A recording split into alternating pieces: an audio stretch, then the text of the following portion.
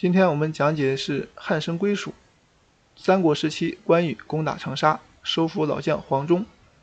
2019年的碧桂园杯，红方是蔣川，黑方柳大华，这是双方的第二盘棋啊。第一盘棋蔣川获胜，这是第二盘棋蔣川飞象，力求稳健。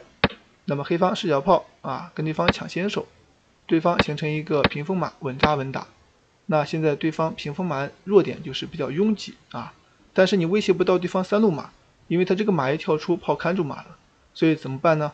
黑方就想到拐角马。那么既然不能威胁你三路马，我就准备七星剑杀出，威胁你七路马。红方当然不让，抢跳河口，黑方快速出车，抢占先手。那么眼看他要进炮，把车封住当然是要长起来威胁对方的马。红方炮8平6，反客为主这里持有先手。黑方如果去消极看的话，那这个棋必将落入下风。所以黑方下出炮2平4弹子炮，欺负对方。希望你去踩这个中卒现在打士抽车，然后给你换掉，白吃你一个士。所以的话，红方当然不肯就炮2平1。那么这里的话，正常应该对调出车就行。实战黑方进7卒，那这样的话红方也就吃掉。到这儿以后呢，这个棋上马，它的意思在于有一个炮打马先手。如果你看的话他就长车过来吃你的马，红方就抢先了。所以呢，黑方这个棋他出车，不管你要是长车过来吃马，他抢先捉你的马，这样一来的话，黑方速度要优于红方，将来这个棋就反客为主了。所以到这儿以后，红方呢又下出一波更好的棋，打掉他这个棋就是说用这个炮把车引开然后延缓你的吃马速度，这样的话你不吃也不行吃完之后他车过来抢先手。黑方到这里也只能退回，稍作忍让，这个棋仍然可战进炮的话，这个棋确实是有点用强，因为黑方已经先输一盘就想跟对方对杀，结果这个时候对杀是不理智的。那么红方当然不肯黑方只能是打一个马。这样的话，这个棋炮打出来，3子已经归边。那么兵种这么好的情况下，黑方也没办法，只能先补士，必要时候呢出城逃跑，反抓对方底士。红方先补士，不给你任何机会，非常稳健。黑方进卒，看你怎么攻吧。红方选择扔底炮，黑方对卒红方也是接受。对完之后的话，就用小兵过河，慢慢就围。那么黑方这个炮出不来，痛苦后面这个炮还不敢动，一动的话进车杀中士了。所以这个棋双炮不能够作为情况下，就靠这个车，他就想过来吃对方的中兵。而红方也是将就计给你吃，黑方到这里不吃也不行吃完之后的话，这里回马是踩双。那么这儿的话，黑方呢他也是暗设一计，这个棋就看你敢不敢踩象这个棋踩象之后有什么后果呢？我们看一下。那如果你不敢踩象示弱的话，那这棋黑方就可以下了。这个棋踩掉之后呢，就会受到这个知士困马的危险。但是柳大华临场不敢这么走，为啥呢？因为这个棋它主要是考验你敢不敢吃，一旦对方一吃之后他就不敢这么下了。原因在于吃掉之后，他这里看似好像退炮可以落士把马抓死。但是红方有一个车2进4的好棋，你不能吃，否则城压军。等你落士去吃的情况下，他这边呢，他不用车吃你车吃的话肯定丢死了，他用炮打你，逼得你不得不用老将吃然后这里城压军杀棋，所以有这么一个套路存在。所以的话，黑方到这里很无奈的情况下，他只是虚晃一招就希望把对方吓走，狐假虎威一下。没想到红方这个棋算度精准，就切点了。所以呢，黑方到这里不敢吃士了。他只能选择吃兵。那为什么不选择平车过来困死马呢？这个棋对方会有一个底线闷攻的可能性所以这个棋你要象掉他抽你炮，那也是徒劳。将来这个棋也是痛苦。他临场的想法就是我吃一个，你不是要吃我象打闷攻吗？我马上把车调开，你打掉我可以吃回来。等你吃完之后，那我退车抓你死马。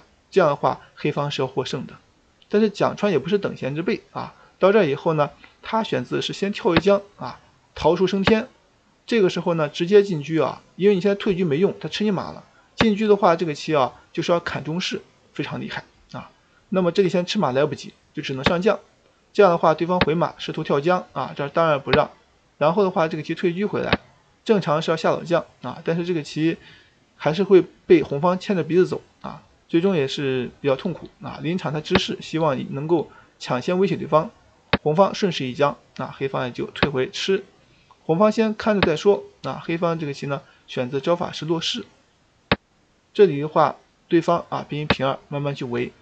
黑方到这里选择招法是炮对平9，试图呢反击。红方先吃一个再说。那黑方自然是下底炮，红方出老帅。接下来这个棋呢有一个下老将意思是把车拿起来往过一调三子归边。红方直接进车你要敢直接走的话，这回马一将就杀你了。进老将杀棋上老将这边估计也是杀棋所以这个棋他不好去逃脱了所以他抢攻在前那么这样来的话，黑方当然不敢，他先进老将，准备下一步再长车再甩过去。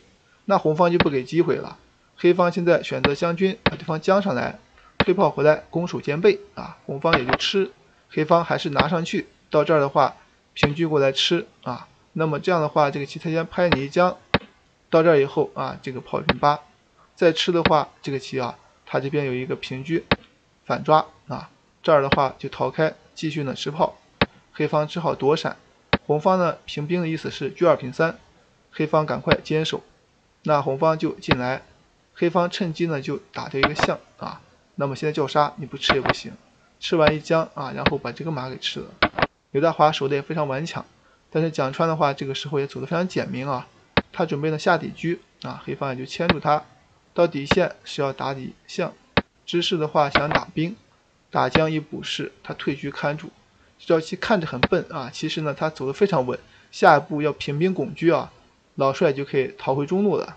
那这时候黑方当然不肯呀，这时候点车控住你，对方一看不行，我吃个士下老将再逃跑吧，反正你车炮没棋。那黑方这棋也是无奈，先吃吧。吃一个之后这儿红方是兵4平3，准备兵3进只管下来拱炮。那黑方这个棋赶快调车过来，试图呢驱赶对方的炮。红方这个时候呢直接吃炮当然可以。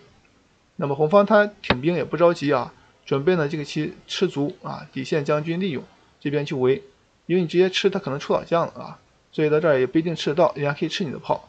所以到这儿以后现在是下兵。